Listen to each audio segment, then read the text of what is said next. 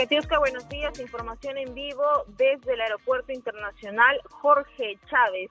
Y tras la caída mundial de Microsoft, lo cual ha generado problemas en diferentes aeropuertos a nivel mundial, básicamente, el aeropuerto Jorge Chávez, a través de las redes sociales, indicó que tras la caída global de Microsoft, las aerolíneas internacionales operan con algunos formatos de contingencia. Hasta el momento, los vuelos para los destinos nacionales vienen operándose con normalidad. Algunos de nivel internacional sí que están demorando, y es por eso que hace unos minutos Jetsmart publicó también un comunicado a través de sus redes, indicando que hay potencial interrupción en nuestros servicios debido a falla de informática global. Como otras aerolíneas y empresas de diversos sectores a nivel mundial, estamos experimentando intermitencia en nuestros servicios. Los vuelos continúan operando, sin embargo, podrían presentarse algunos retrasos.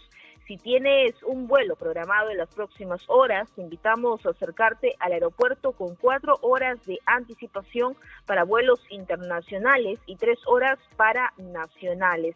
Jetsmart lamenta esos inconvenientes y que puede generar, o estarán atentos y van a estar atentos para informar nuevas actualizaciones. Y es que en lo que va de la mañana hemos logrado, Katiuska, conversar con algunos pasajeros.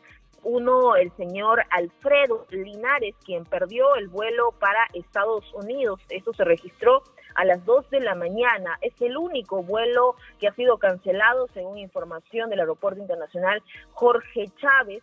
Lo que les han brindado, según el señor Alfredo, es les han pagado el hotel, les han brindado alimentación hasta que esto pueda solucionarse. Y además también lo que nos han comentado otros pasajeros es que la información que tienen por aeropuertos internacionales es que vienen recibiendo procesos manuales. ¿Qué quiere decir esto, Katiuska? Es decir, le escriben en una hoja de papel, por ejemplo, el número de sus asientos, o de repente informaciones de a qué lugar deberían de ir tras el sistema que cayó por Microsoft, este problema que ha sido a nivel mundial y que en muchos de los operadores saliera la pantalla azul, lo cual hizo que muchos se preocuparan, y por supuesto a Perú afectó, siendo solamente un solo viaje, el de Lima a Estados Unidos, cancelado a las 2 de la mañana, y algunos otros han terminado pues con bastantes retrasos, por lo que el consejo es